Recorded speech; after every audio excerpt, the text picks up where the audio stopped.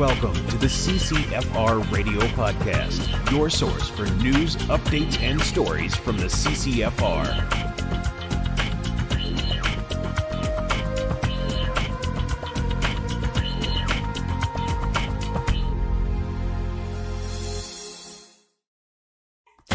Hey everybody, welcome to episode 111 of the CCFR Radio Podcast. I'm your host, Rod Giltaka. Thanks for joining me again today on the podcast. I got a few things to cover, and then I have kind of an extended, I think it's like 24 minutes conversation with Tracy Wilson, because we got a lot of stuff actually to cover. There's a lot of stuff going on at the CCFR as usual. I can't wait to the day when it's like, man, we just got nothing to say. Just want to say hi, and then that's it. And the podcast's over. It's like a minute. But unfortunately, I don't think we're going to be at that point anytime soon. But anyway, I've got some things I want to talk about in the opener. But before we do that, I want to thank our sponsors, Vortex, the force of optics. Thanks to our friends over at Vortex Canada for continuing to support the podcast. We really appreciate it. You can check out their fantastic products over at vortexcanada.net. That's vortexcanada.net. And of course, our excellent friends over at the Saskatchewan Rivers chapter of Safari Club International. They do a lot of great work, including supporting the CCFR. So you can check out all the fantastic work that they do over at saskriverssci.com. That's saskriverssci.com. Make sure you check that out. Okay, now a couple of things I want to cover really quick. So the Mass Casualty Commission, which is the commission looking into the events in Nova Scotia, right? The mass shooting. And it's looking like it was a mass shooting in particular. But anyway, the commission has been doing public hearings. You can see those on the commission website. You can stream them and be along with that. You can also download a lot of documents from that website. I would encourage you to hold on to a lot of those documents, stick them on your computer somewhere. That's a good thing to do. Preserve them for posterity. And our role at the CCFR is actually starting now. So you'll see a report from us pop up on the commission website probably in a month or two. I'm not sure what their timetable is, but we're having to leaf our way through all the evidence and provide our contribution, which is an analysis of gun laws that might have stopped it, gun laws that didn't stop it, that are on the books that are worthless, maybe, most certainly, probably, and just how can we stop this from happening again? And do regulations and whatnot have a role to play in those things? So that part is coming up soon. So just want to let you know. Also, when it comes to the webcasts, the hearings and whatnot, Tracy Wilson has been watching those and live tweeting through them. So here's a little takeaway. So every couple of minutes she throws a takeaway up there. If you want to follow her on Twitter, you can find her at @TWilsonOttawa. So at @TWilsonOttawa on Twitter. So check that out. Next thing I want to talk about is CCFR Radio on the Air, which is our new TV show with WildTV. It premieres tonight. So it's been a little while in the making. It's a tremendous amount of work for one person to do. But anyway, it premieres tonight. And my special guest tonight is Nicole Franks. She is a world champion fast draw competitor. And she holds some world records. And she's awesome. So I really enjoyed our talk. So check that out. And if you do have Wild TV and you're able to check out the episode, leave me some comments and let me know what you think. It's going to be very similar to this, except shorter, more to the point, with some guests to break it up a little bit more. So it should be more entertaining to watch. Some B-roll as well. We show clips and stuff like that, right?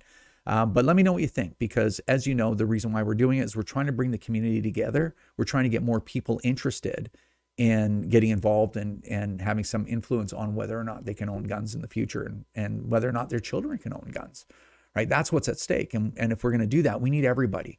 And there's only a very small group of people within the firearm community that actively do things to help. And we got to change that if we're going to hang on to guns. And because right now we're losing, right? We got a government that wants them and they have the power to take them. So anyway, that's what we're trying to do. So let me know what you think. And if it's worthwhile. It's a lot of work. It takes me about 2 days to produce an episode, and I got to do it every week for 13 weeks. Got 12 more weeks to go. And then hopefully, things will calm down a little bit. And I got the Mass Casualty Commission. I've got radio interviews. I'll tell you about the one I just did. We have National Range Day. We have all these. We have lawsuits going all over the place, as you well know. And so we've got a lot of projects happening. So it's busy. I'm waiting for this show to end, which would be great. But if it is worth doing, then we might do another 20 episode season sometime at the end of September. So let me know what you think about it. I think it's what I was trying to get out. Last thing I want to talk about is I did a radio interview. I haven't done very many of them recently, but I did one on CKNW on the Mike Smith show, and that's in Vancouver. I think it's the biggest talk radio station in Vancouver. And it's typical media, which is, here's a question, you got, answer it in 3 sentences. So like, why does anyone need an AR-15? You got 3 sentences, it's like, well, that's impossible. It's a complex social issue. But anyway, here's my best shot at it. So it's the same kind of format. But Mike he's one of the good ones, Mike Smith, because he looks at issues and I think he makes his own judgment. He's like, you know what, this doesn't seem to be the only take out there. And I don't think this may not be right. So I'm going to bring on an opposing view. So he gave us that opportunity probably about 5 times so far in the last couple of years, 5 or 6 times, I think I've been on a show. And I really appreciate that opportunity. And I appreciate the honesty, right? Because you need honesty in media or it loses its credibility. And then, of course, everything gets pretty weird because you don't know where to turn for actual credible information. I mean, this is the situation we find ourselves in on many issues, not just the gun issue. So anyway, all that saying, when you do something like the work that I do, for instance, you should be getting better at it over time, right? And unless you're me, I guess, when it comes to doing stuff like this or broadcasting, right? I'm not meant to be a professional broadcaster or talk for a living, I don't think. But anyway, I can do it in sales, but I'm not that great on camera, I don't think. So aside from that, the other stuff that I do, I like to think that I'm getting better at it, right? And so before my interview on the radio was Najma Ahmed from the Doctors for Protection from Guns or whatever. And she's not getting any better at it. I think she's getting worse at it because she came on. And the reason why you have a doctor on is because these are authority figures in our society. They're highly educated professionals. They do very serious critical work, right? Like, high impact work. If you're going to open someone's chest and massage their heart into beating again, you need somebody that's fairly competent, right? And what you expect from doctors is a very professional, controlled, disciplined approach, patient approach to say, well, we've looked at the data. I'm going to give you an example, and this and this. And you're expecting them to be the even-keeled one. And then you're expecting the gun lobby representative to be somebody that sleeps with a loaded shotgun under his pillow and spits when he's talking to people and swears at people and gets angry quick, right? This is the portrayal, right, of gun owners that the government and these doctors and the media, they normally, right, that they try to show gun owners, yeah, there's unruly people. We don't need them and we don't need their guns, right? And the roles seem to be like they're always reversed, right? So Najma comes on, uses the same old thing, this hysterical, hair on fire, these killing rapid fire war killing machines meant for militaries to kill the most amount of people in the shores. They're machine guns, they're whatever, like all this stuff, it's same approach. And then she's even getting owned up a little bit by Mike Smith, who isn't even a gun owner to my knowledge. He's not an expert on this, but he's heard both sides enough to go, I think I kind of know what's going on here. It's just very interesting. And then I come on and I'm like, well, okay, this wasn't true. And here's why, right? And so it's this weird role reversal. Anyway, the other interesting thing I wanted to pass on to you was Mike asked me, like, would you take calls? As if I'm going to say no, right? Because taking calls is difficult because you could have anybody call in there, right? And they could say anything to you and you got to react. And whatever you say is going to live forever, right? And it's going to be replayed and put into clips on the internet or on the news, which I've had happen, all that stuff, right? So you have to understand your topic really well. Najma Ahmed would never take calls, right? Me, I'm begging to take calls. And I'm not looking for people that agree with me because if everybody just goes, yeah, you're right, man. Yeah, just like Rod said or whatever, I'm not going to ever get any better. I want to be challenged. I want the most articulate, sharkish, anti-gunner that has all the facts right at their fingertips and is really good in interpersonal dialogue, right? That's the challenge I'm looking for. That's why I always, I offered the doctors $15,000 to sit down and just talk, right? Just like regular adults. No way. They just slandered us all over online instead of accepting that, right? Poly, even though they say the worst things in the world about gun owners, people they don't even know.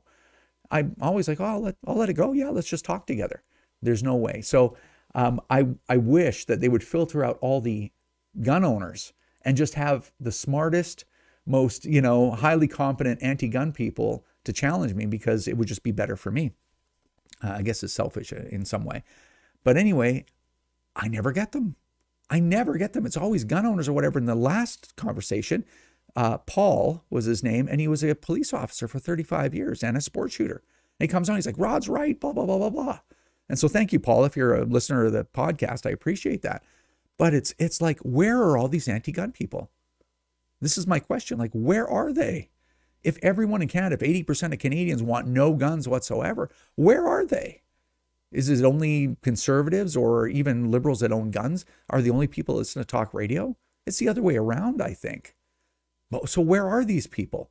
Like, and it's not just Vancouver. I've been on the radio in Ontario. I've been on the radio in Eastern Canada. I've been on the radio in Central Canada. I've been everywhere. And every time I take calls, I never hear from them. I think maybe once. I don't know. I can't remember exactly what it was. Maybe it was in Kitchener. But I seem to remember maybe getting one person that was like, I'm really against it. But they never really made a real point, and I didn't really have to refute them. It was just like, I don't think so. And I'm like, okay, well, I don't know what I can do with that. But anyway, the whole point is it's very interesting. Where are all these Canadians that the anti-gunners say, oh, they agree? Where are all these Canadians that the liberals say that, and the anti-gun people like Paulie and the rest of them, and Sukier and everybody, they're all like, oh, the conservatives lost the election on gun control. It's like, really? Because I look at all these polls, like I look at all of them during election, and you know what? Gun control didn't make the top 14 election issues last time around. When Aaron O'Toole did the flip-flop on it. Not even in the top 14. Interesting, right? And yet they're like, oh, this is it. This is the hot button. And the liberals are like, yeah, the Canadians elected us on this. Like, no, they didn't. They didn't even elect. There wasn't even in the top 14. How the evacuation from Afghanistan made it into the top 14, but gun control didn't. I don't know. Just an interesting thing I thought I'd bring up. I always wonder about this, because I don't have all the information I don't have all the answers to everything. And it's kind of interesting how they do that. They say one thing and it's complete, and the evidence is completely different. Anyway, thanks for hanging out with me while I babbled on about that. It's just kind of anecdotes from working as a gun lobbyist, I guess. But anyway, enough of my talking. I'm going to bring on Tracy Wilson right now. All right, via Skype, I've got Tracy Wilson from the CCFR, I think. Wilson! Gildaga! All right, so we've got a lot of stuff to cover, so we're going to go fairly quickly. National Range Day, I promised to get the details to show what a big project it was and why it was so much work and took so much work to get here. Why don't you run us down the list of at least most things that we did to make this happen? Okay, so the website is live now. You can go to nationalrangeday.ca. That is just a repository of information that holds all of these resources we're going to go through. So under the resource tab, you are going to find logos. You're going to find animated logos that you can use to make your own social media videos. You're going to find posters to put up at your club, or graphics you can use on social media. You're going to find a set of 3 different promotional videos that are already made there that you can download and share onto your social media or in your email networks or however you want to get that out there. There's an entire list of communications that are going to be going out to almost everybody in the country. We've got a contact list of 600 or 700 media and journalists that we're going to send this out to, just to sort of make them aware of what's going on. We've got comms that are going to be going out to clubs and ranges and wildlife federations, firearms organizations. We've got an army of social media influencers with big followings on social media that are going to be engaged to help us do this. They're going to promote it, make content, make videos.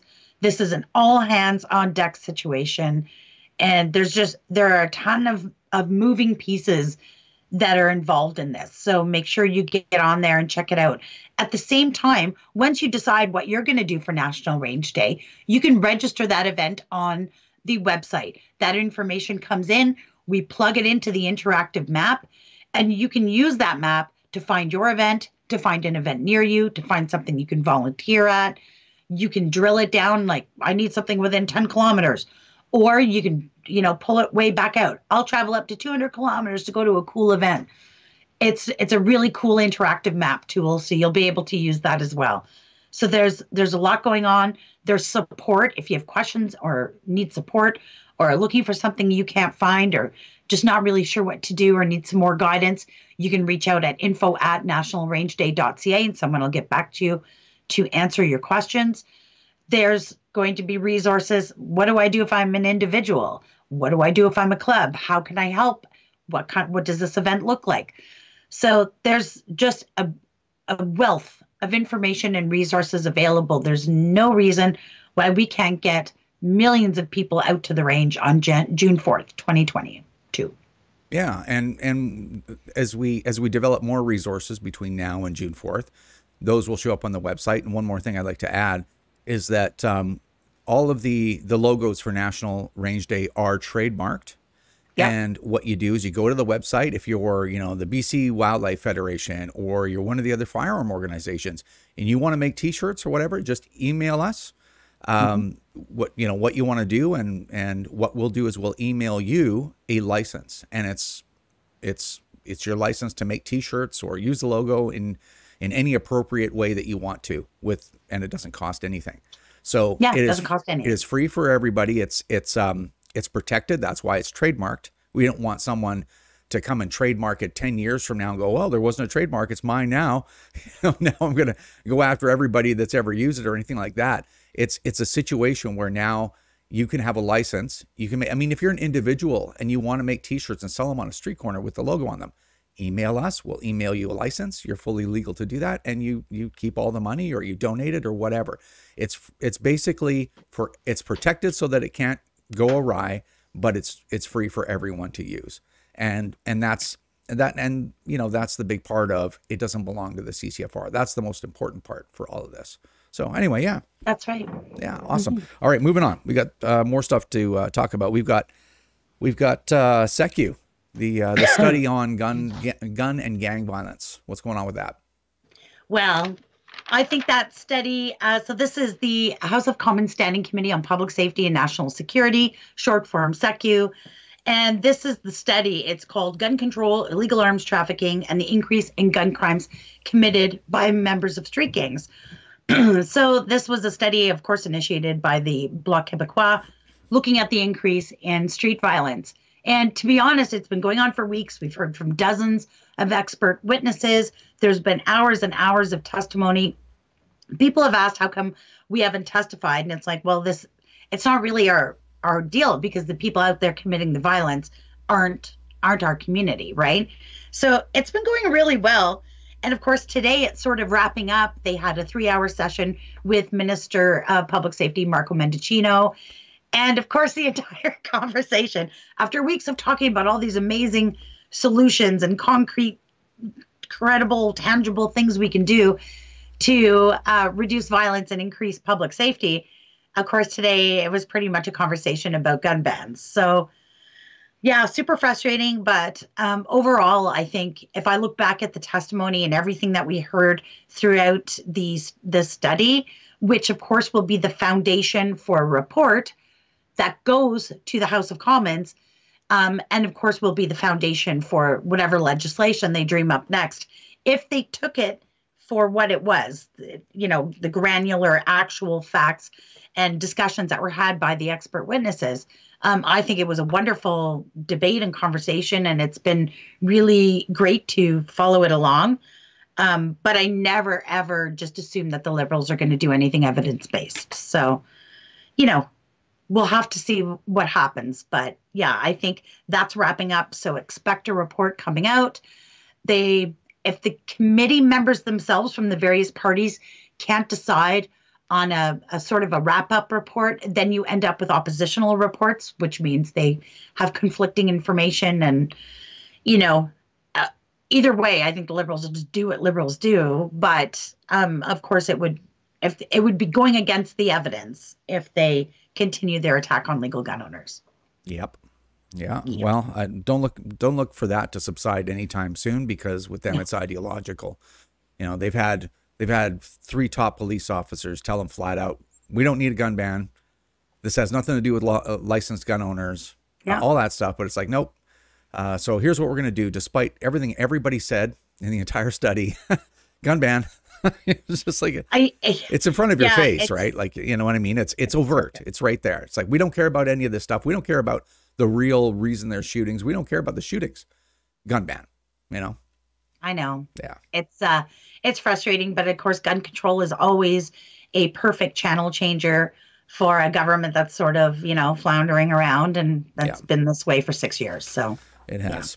All right. Next on the list, I can't use that title, but we have our own title for things, and I'm not saying this one, but anyway, Marco Mendicino, we had high hopes for him. You know, we looked at his background, and, you know, he's always seemed like a reasonable person. And what we wanted, I think, more than anything, certainly in our business at the CCFR, was that we wouldn't see somebody like Bill Blair again, someone that would say the most outrageous, hysterical, completely unhinged things in front of the Canadian people as a government minister, because I mean that undermines trust in the entire system. You wonder why there's problems with trust in institutions. I mean, Bill Blair is a case study in how not to behave as a government official. So we had high hopes for Marco Mendicino, and then now it's starting to look like it's heading down that road. So we had some interesting things to say about the trucker protest, and the reason, and I know I'm going on, but the reason why I'm going out of my way to explain why we're talking about this is that we see this all the time, and it also reflects on who we have to deal with as a government, counterpart. So anyway. Right. So in SECU, which is, of course, the Public Safety Committee, they, aside from the gun study, they're also doing a study on the Emergencies Act. They're doing studies on, you know, how the convoy came to Ottawa. And, you know, there's a variety of different things that they're studying aside from gun control. And he made a particular statement in committee. I've got it here. There were Ottawans who were subjected to intimidation, harassment, threats of rape. So he made that statement, which is like, wow, whoa, that's, I mean, you know, that's pretty serious. And of course, Raquel Doncho, who is the opposition critic for public safety on the conservative side, she sort of questioned this, like, whoa, wait a minute. You know, of course, there's been no sexual assault charges laid in the city of Ottawa throughout the entire time the convoy was here or after. In fact, OPS shows that, you know, general crime stats in the city were down during the 3 weeks that they were here. And she was a little frustrated, you know, as a female going into the House of Commons. Like, if you're saying there's a threat of rape out in the protest, how are you allowing female members of parliament or journalists or just other female women, female Canadians to walk through this or buy it if that's true? And, you know, when you think about it, they debated the use of the Emergencies Act for 40 hours in the House of Commons. Like, I watched that relentlessly. And there was a lot of different things that they brought up about the convoy and the protest and both sides of the story here. Not once in 40 hours of debate did anybody mention any threats of rape. And yet he throws it out in Public Safety Committee. He's been asked to clarify, like, to show some evidence. Like, what do you mean? Was there an instance? I mean, if I was out in public and somebody threatened to rape me, I'm going to call 911. Like, there should be some sort of evidence somewhere, right? That's a pretty serious allegation. In any event, of course, you know, that's been swept under the carpet. You won't hear anything really from the legacy media. The Sun picked it up and a bunch of the independent media. But then on the flip side of that, you've sort of got this story about Brienne, a single mom from Chilliwack, who apparently donated $50 to the convoy as it was rolling across the country before it was deemed illegal. And she's saying her bank accounts have been frozen. A Conservative MP tweeted out about this, you know, using the name Brienne, which I wouldn't be surprised if that was sort of a cover name, because if you look at the doxing of donators from that list of donators that was leaked, I mean, I wouldn't want anybody's real name to be put out there, right?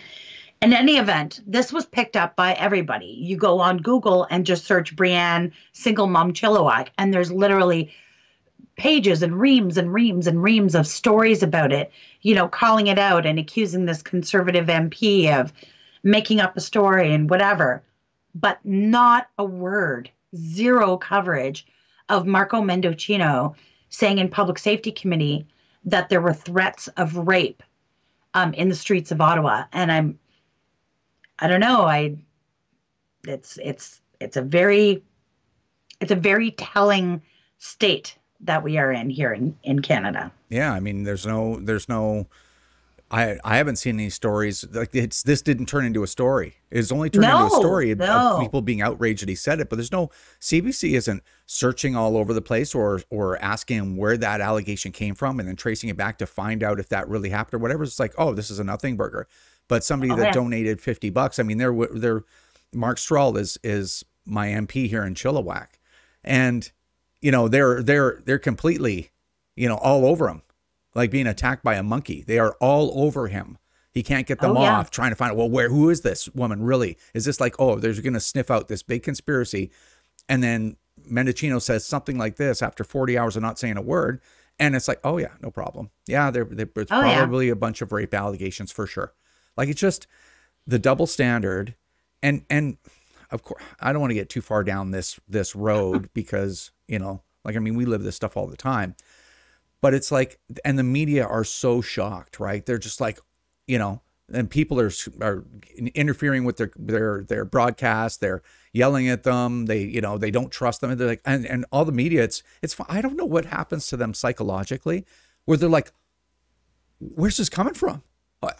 You know, nobody told me, like, what, you guys are mad at us? Why?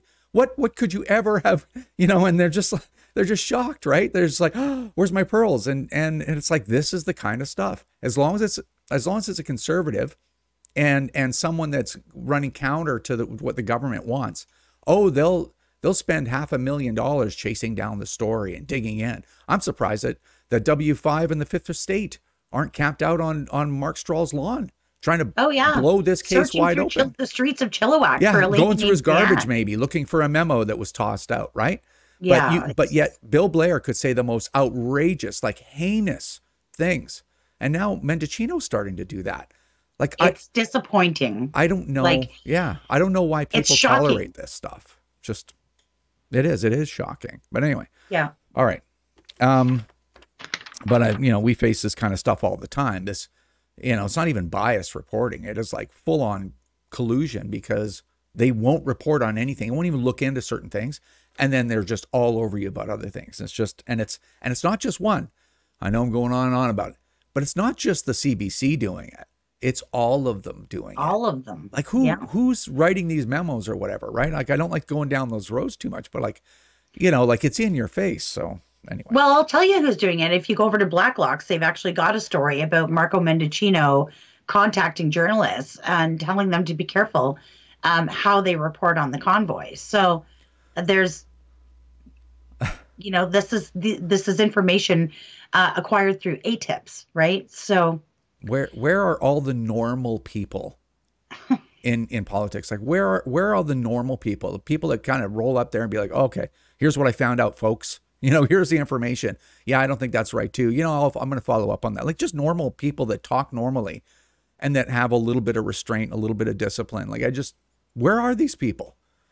Anyway, they're not in politics because it's like the system is rigged. I mean, you know, sometimes if you look at the quality of people who run in politics, you know, there's some good, solid people, of course, but a lot of times, you know, not many people can afford to take a year off work and fund a campaign to run for politics. So it's sort of it's a job of the privileged, right? So yeah.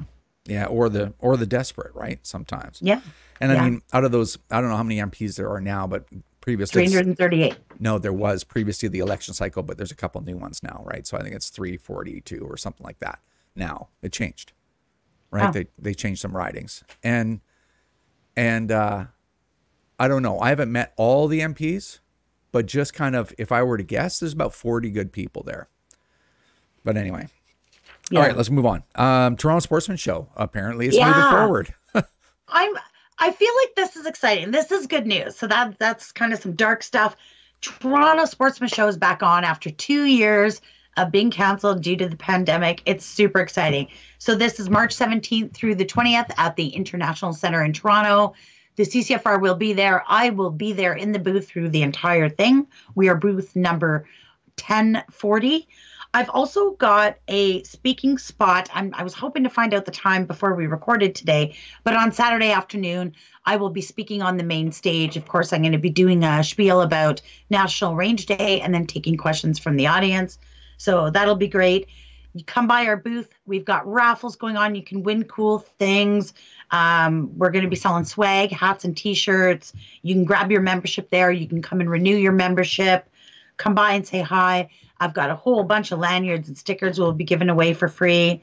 And good news is, as of today, there's no Vaxport required in Ontario.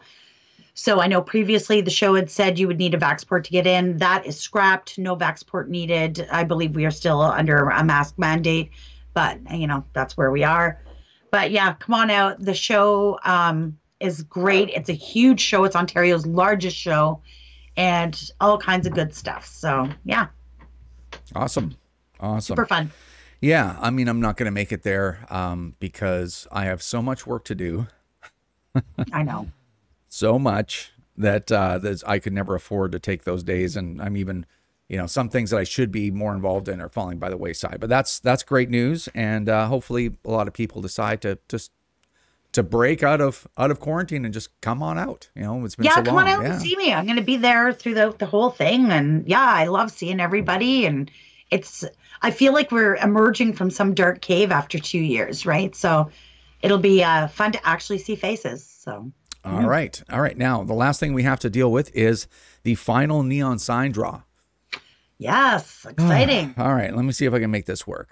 So I'm going to go here. 1 second. Oh, yeah. Just stand by. And then here we go. All right. So we've got, as usual, we're going to use random.org. We're going to count the number of rows, put them in there, and find out who won. So we got row number 1 through 822. Oh, wow. 1 through 822. So 1,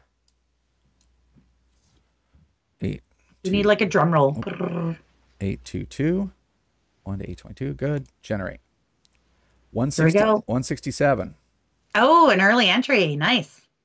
All right. 167.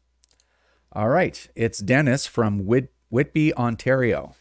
Dennis right. Whitby. Yeah. Nice. Awesome. Dennis. All right. And I'm just going to get rid of this stuff. I have to do things different because I've been...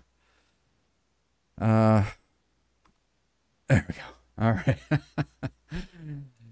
All right. Oh, yeah. Usually I say Dennis's last name, but you know what? I can't pull that up again. It's too much work. But Dennis from Whitby, you will hear from us, and you'll get your neon sign. It was what? It was Firearm Rights or Human Rights, I think? Yeah, I believe so. Or All these right. guns are not for sale. I don't know. I got to confirm with Stafford Steve. It might have been. But it was that. one of those giant ones with a gun on it. So. Well, the right sign was on the website when you donated and Right. entered into that. So that's correct. Whatever that sign is, you're gonna get it fairly quickly. So congratulations, Dennis. Really appreciate all the support, and thanks to everybody who donated over this time. Obviously, for us to do all these projects, we need the donations, and I can't tell you how much we appreciate it. So thank you for that. Good stuff. All right. I think we are at the end of our list. We did it. All right, we did it. Another one down. Yeah, 21 and a half minutes. So it wasn't too bad.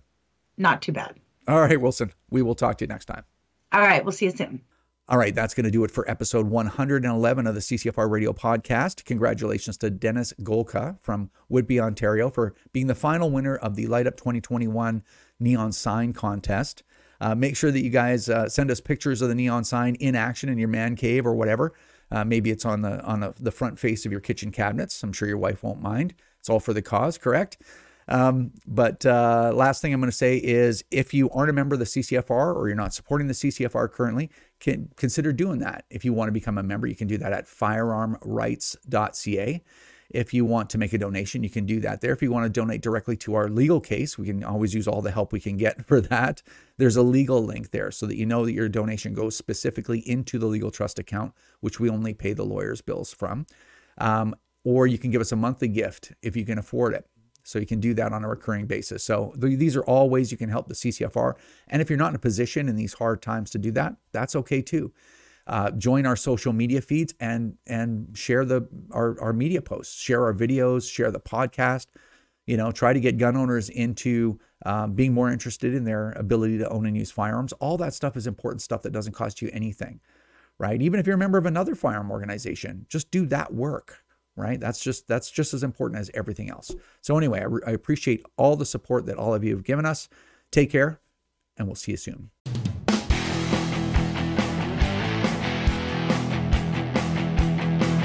This is another episode of the CCFR Radio Podcast. Remember, if you don't stand up for your own ability to own and use firearms, who will? Join the CCFR or donate right now at www.firearmrights.ca.